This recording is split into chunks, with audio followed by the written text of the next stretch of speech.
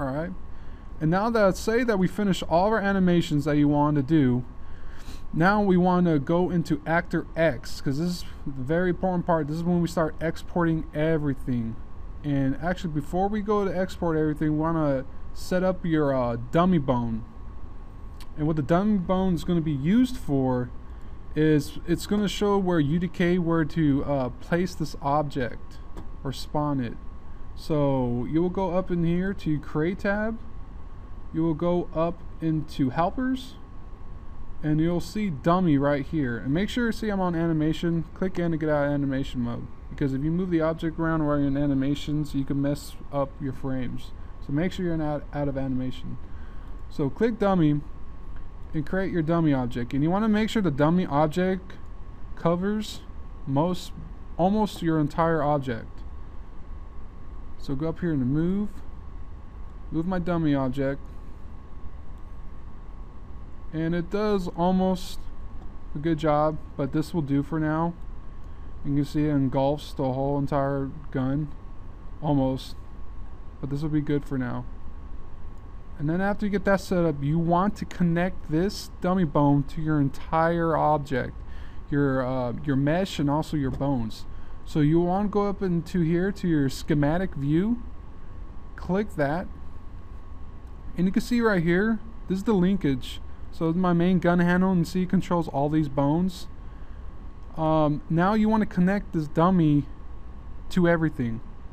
And you want to make sure, name your dummy BIP01. This is just a basic naming convention that goes into UDK and just lets the other person know that this dummy object controls everything. So after you name it, and then you can also rename other bones in here if you want to, or if you haven't changed the names yet, you can rename them in here. Just double click on them and you can rename them and just click off of them. But say right here, okay, now I want to connect my dummy into the root bone. So you go up in here to connect. You want to click and hold, don't let go, because if you let go you can't connect anything. So click, hold on, and drag it to your main, and now it's connected. Actually, I messed up.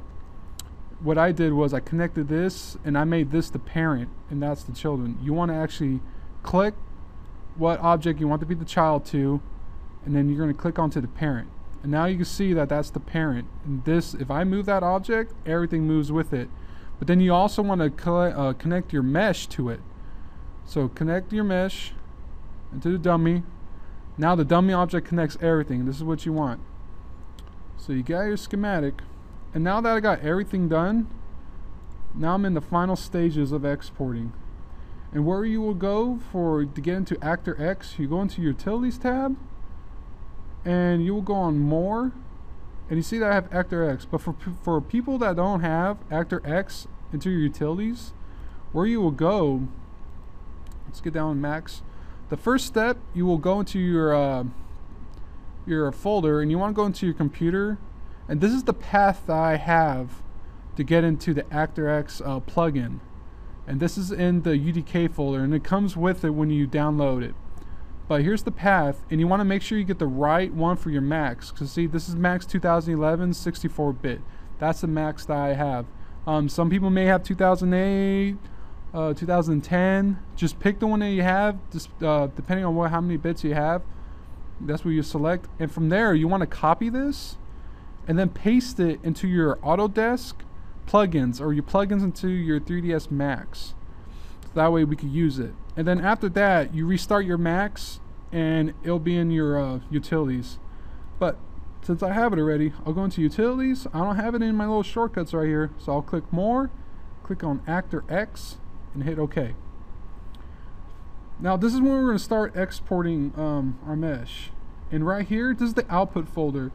Depending on your specifications, or if you have a folder made already, this is where you want to start getting organization. And you can see right here, I'm just going to go into desktop. This is just for showcase purposes. But if you have a specific folder, say you have a UDK folder or a weapons folder, you will want to put in there. But this is just to show how to start it out. So here's my path, and I'll just click Use Path. Click on desktop. Alright, telling me not to use it.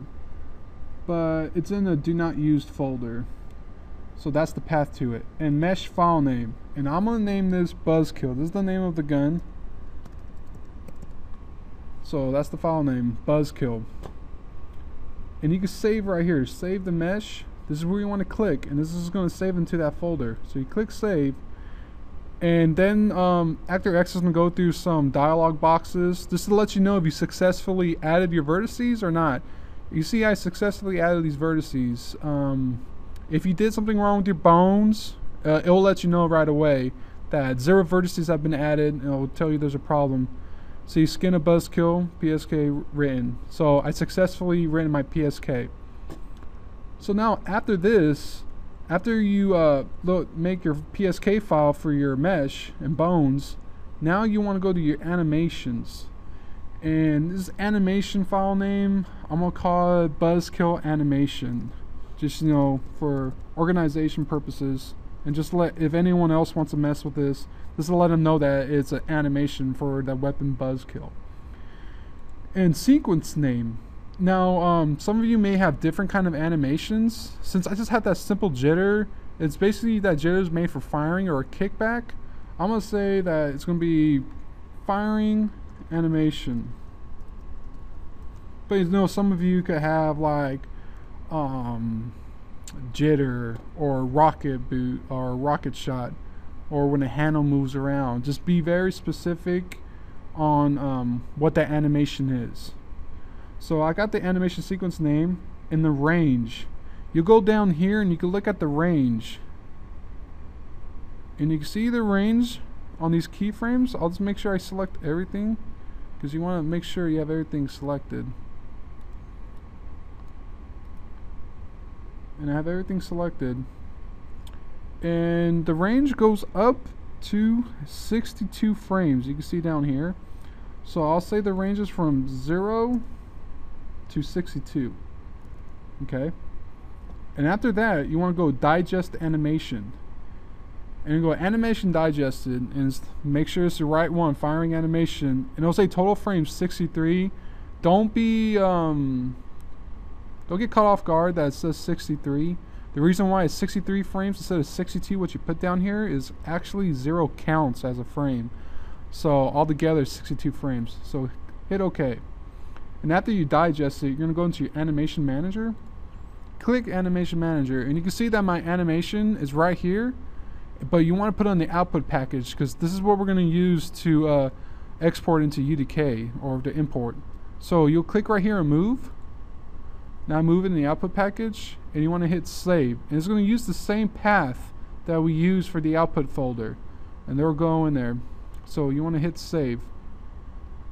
And it'll say that you have written your PSA and bones sequence, everything works. So that's how you know everything works. That's it for this tutorial. My other colleagues will go into in depth on how to import and manipulate the gun. Thank you again for listening, and have a good day.